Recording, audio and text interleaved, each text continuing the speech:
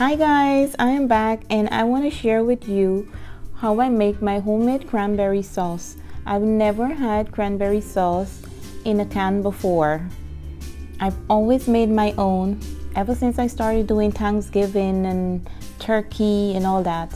So you're gonna need an apple, an orange, a lemon, and some fresh cranberries.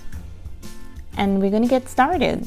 So I only make a little, I don't use the whole bag, so I'm going in with 1 cup of fresh cranberries. I'm going to put that into my pot.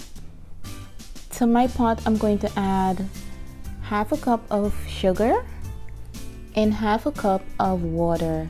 And I'm just going to let that bubble and pop and do its job for like 5 minutes. I actually did 7 minutes here.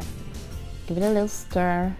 And then now you can move over and grab your apple. You're gonna chop up your apples into nice little pieces and you're gonna put it into a bowl. And we're only gonna use the zest of half of this lemon. And we're gonna use the zest of half of an orange. So I'm averaging here. I didn't cut it and then zest it. So we're gonna zest our lives away. Now we're gonna slice our lemon in half and take the juice from that half that we had just finished zesting. Squeeze it, and we're gonna do the same thing with the orange. You're gonna just use a half of it and squeeze the juice out. A 1/4 teaspoon of cinnamon spice and a 1/4 cup of apple cider.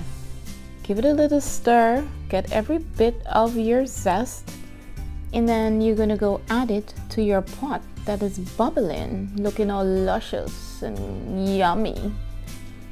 And then you're gonna let it sit and boil for 15 minutes or so until everything is nice and delicious. So after 15 minutes you come back and voila, you have your cranberry sauce. It tasted so good. That's my son. He cannot wait to get his hands in there. Look at that. Just keep looking. Keep looking. There you go. See? So this was very simple, and I just figured I could share it right now and you could go make it ahead of time and chill it in your fridge for your turkey. Enjoy. Bye.